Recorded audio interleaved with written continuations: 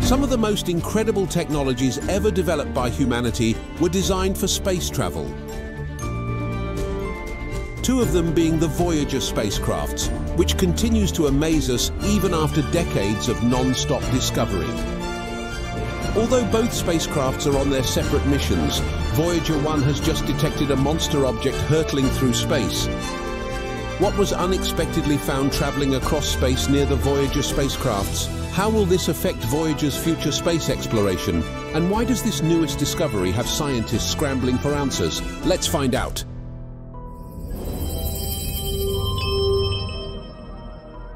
As part of the Voyager program, NASA launched Voyager 1 on September 5, 1977, intending to study the outer solar system and the interstellar region beyond the Sun's heliosphere. Voyager 1, launched 16 days after its twin, Voyager 2, entered interstellar space and is the first artificial object to do so. Its purpose? NASA's mission is to explore the furthest reaches of space and the deeper levels of our solar system. Voyager 1 has been traveling for more than 45 years and is now the object created by humans that is the farthest distance from the planet, estimated to be 14 billion miles away. Despite this, light from the Voyager 1 spacecraft only needs 22 hours, 2 minutes and 54 seconds to reach Earth. So we are still able to collect new data from the spacecrafts despite their far reach into the cosmos. Voyager 1 was launched after Voyager 2. Because of a quicker path, it left the asteroid belt before its twin on December 15, 1977. And in April 1978, while it was around 165 million miles, 265 million kilometers from the planet, it started its Jovian imaging mission. Jupiter's atmosphere seemed more tumultuous in images returned than during the Pioneer flybys from prior years. Voyager 1 started taking pictures on January 30, 1979 and continued doing so every 96 seconds for 100 hours. This resulted in a color time-lapse video that showed 10 revolutions of Jupiter. The spacecraft entered the Jovian moon system on February 10, 1979, and in early March it found a narrow ring around Jupiter that we had never seen before. This discovery alone was a major milestone for the NASA crew back on Earth. Then on March 5, 1979, Voyager 1 made its closest proximity to Jupiter at about 174,000 miles, 280,000 kilometers. Subsequently, it passed by several of Jupiter's moons, including Amalthea, Io, Europa, Ganymede and Callisto in that order, to send back stunning images of their landscapes and revealing entirely new worlds to planetary scientists. One of the most intriguing discoveries was made about the planetary body Io, where photos revealed a strange yellow, orange and brown globe with at least 8 active volcanoes spouting material into space, making it one of the most geologically active planets in the solar system. The existence of active volcanoes raised the possibility that the oxygen and the sulfur in Jovian space may be due to sulfur dioxide-rich volcanic plumes from Io Thebe and Metis. 2 more moons were found by the spacecraft. Voyager 1 made its first course adjustment after its encounter with Jupiter on April 9, 1979, in order to be ready for its rendezvous with Saturn. On October 10, 1979, a second adjustment made sure the spacecraft wouldn't collide with Saturn's moon Titan, and in November 1979, it made a flyby of the Saturn system, which was just as stunning as the first time. 5 new moons were discovered by Voyager 1, along with a ring system with thousands of bands, wedge-shaped transient clouds of minute particles in the B ring that were dubbed spokes, a new ring, the G ring, and shepherding satellites on either side of the F ring that maintain the ring's sharp edges. The spacecraft captured images of Titan, Mimas, Enceladus, Tethys, Dione and Rhea during its approach to Saturn. The incoming data suggested that all the moons were mainly water ice. Titan was the target that Voyager 1 passed by on November 12, 1979, at around 2,500 miles, 4,000 kilometers. Images revealed a dense atmosphere entirely obscuring the surface. The probe discovered that nitrogen comprised about 90% of the moon's atmosphere. At the surface, there were 1.6 atmospheres of pressure and a temperature of 292 degrees Fahrenheit, minus 180 degrees Celsius. According to atmospheric data, Titan may be the first planet in the solar system other than Earth where liquid may exist on the surface. Nitrogen, methane, and more complex hydrocarbons were also found, which suggested that primordial chemical processes would be conceivable on Titan. At 23:46 on November 12, 1980, Voyager 1 made its closest approach to Saturn at around 78,290 miles. After the near collision with Saturn, Voyager 1 set out on a course to leave the solar system at 3.5 AU, 523 million kilometers per year, 35 degrees to the north of the ecliptic plane, and roughly in the direction of the Sun's motion with respect to nearby stars. The spacecraft was not pointed towards Uranus and Neptune due to the unique need for the flyby of Titan. The first portrait of the solar system as viewed from outside was created on February 14, 1990, when Voyager 1's cameras were oriented backward and took roughly 60 pictures of the Sun and planets. The photos were captured at a distance of 40 AU, 3.7 billion miles or 6 billion kilometers, from the Sun. The pale blue dot image, widely famous by Cornell University professor and Voyager scientific team member Carl Sagan, 1934 to 1996, was created from a mosaic of those pictures. The picture has also been referred to as the Solar System Family Portrait, despite the absence of Mercury and Mars. Only Mars's dark side was visible to the cameras because Mercury and Mars were on the same side of the Sun and couldn't be seen. The two Voyager spacecraft took 67,000 photos before taking the last batch. Their cameras were switched off to save power and memory for the intergalactic voyage. After the last planetary encounter concluded in 1989, Voyager 1 and 2 missions were declared part of the Voyager interstellar mission, formally launched on January 1, 1990. The new mission aims to take NASA's investigation of the solar system beyond the region around the outer planets and even farther to the furthest points of the Sun's sphere of influence. Data collection on the boundary between the heliosphere, the area of space dominated by the magnetic field and solar field of the Sun, and the interstellar medium is one of the specific objectives. When Voyager 1 passed Pioneer 10 on February 17, 1998, at a distance of 69.4 AU from the Sun, it took the title of most distant human-made object in existence.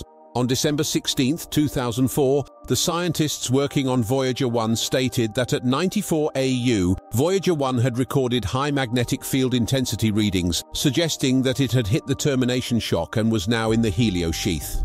On August 25, 2012, the spacecraft finally left the heliosphere and started the first spacecraft ever to measure the interstellar environment.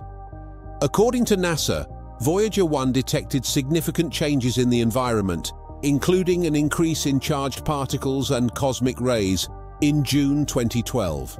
As a result, Voyager 1 became the first spacecraft to enter interstellar space at a distance of 121 astronomical units from the Sun. This signaled the inner boundary of the hemisphere.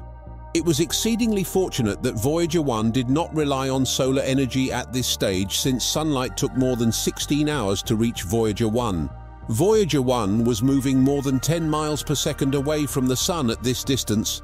Voyager 1 will take more than 73,000 years to travel at present speeds to Proxima Centauri, the nearest star to the Sun, to a distance of 4.2 light-years. However, Voyager 1 is not traveling in the direction of Proxima Centauri. Instead, it is traveling in a different direction, making a straight line the constellation. According to a NASA study, mission controllers at Voyager 1 reportedly detected significant collisions with high-energy particles in 2012. These particles were once believed to be cosmic rays from supernova explosions far beyond the solar system. Along with this rise in high-energy particles, there was a sharp decline in low-energy particles from the Sun. According to researchers at Johns Hopkins University, these two events were sufficient to confirm that Voyager 1 had totally left the heliosphere and was now in interstellar space. The magnetic characteristics of this location looked to be different from what had been predicted. However, scientists soon saw something unexpected in the data. Dr. Ed Stone, the project scientist for the Voyager spacecraft at the California Institute of Technology, said in a statement, "Voyager has discovered a new region of the heliosphere which we had not realized was there. Apparently we're still inside, but the magnetic field is now connected to the outside, so it's like a highway letting particles in and out. However, the magnetic field is now a part of the outside world, so it acts like a highway that allows particles to enter and exit. This unusual magnetic field phenomenon revealed that the area was 10 times stronger than experts first thought. It was anticipated to be the final obstacle to be cleared before Voyager 1 had left the solar system and entered interstellar space. Since Voyager 1 entered interstellar space in 2012, scientists have been eagerly awaiting feedback from the spacecraft, as no spacecraft has ever before left the heliosphere in the history of human space exploration. However, they were taken aback when, during one observation cycle, Voyager 1 started sending strange and, to be quite frank, terrifying data. Data from Voyager 1 seemed to be generated at random, reflecting very improbable events that weren't expected to occur in interstellar space. According to NASA's Jet Propulsion Laboratory representatives, Voyager 1's AACS, or Altitude Articulation and Control System, was the source of the unexplained data. The system was responsible for sensing and computing Voyager 1's antenna orientation to maintain the probe straight to Earth for appropriate signal transmission and orientation. Scientists were baffled by the origin of the scary signal and useless data that Voyager 1 had returned. The probe seemed to work generally since it could still observe, collect data, and relay it back to mission control on Earth. Even though the data was essentially useless, Voyager 1 and 2 were almost 45 years old at this stage in the journey, a life far longer than anticipated at the beginning of the mission. However, despite having several systems turned off to save power, Voyager 1 and 2 consistently sent back accurate and readable data throughout the mission. Since Voyager 1 is currently 14.5 billion miles from the Earth, there is a significant lag in the signal exchange between the probe and NASA mission controllers. Over 22 hours pass between the time it takes for signals from Voyager 1 to reach Earth and the time it takes for signals to be sent back to the probe. Mission Control has concluded its weeks-long effort to piece together the puzzle of the unusual signals Voyager 1 transmitted back. NASA recently identified the problem's underlying cause. They found that Voyager 1's antenna control system, which maintains the probe's antenna constantly pointing toward the Earth, had experienced a glitch. The system started transmitting data via a damaged computer turned off years ago. Although the data was correct and readable on its own, it unintentionally became corrupted during transmission through a damaged computer, sending the useless telemetry data back to Earth. NASA claims that after identifying the source of the issue, they merely needed to issue a new instruction to Voyager 1, telling it to cease transmitting data to the damaged computer and start utilizing its healthy computer in its place. According to NASA, this was a simple adjustment, and the Voyager 1 is now delivering accurate data regarding its most recent views of interstellar space. Despite not receiving a directive, scientists are still trying to determine why Voyager 1 started utilizing the faulty computer. There have been several speculative theories in the scientific community. The changeover to the corrupted computer was most likely brought on by the Voyager 1 coming into contact with some kind of cosmic radiation, carrying charged particles that warped system instructions. While mission controllers believe this was an isolated incident, there has been widespread speculation that the likelihood of a similar situation occurring again is highly likely due to the unknown nature of interstellar space. However, this still remains a theory, as NASA has not yet provided an account of what they believe was the cause of the system malfunction. While Voyager 1 has been in interstellar space for much longer, Voyager 2 only recently entered the region of space in 2018, and it may soon run into the same issue. Voyager 1 has been essential in advancing our knowledge of the solar system's planets and the heliosphere, which was previously just an abstract idea.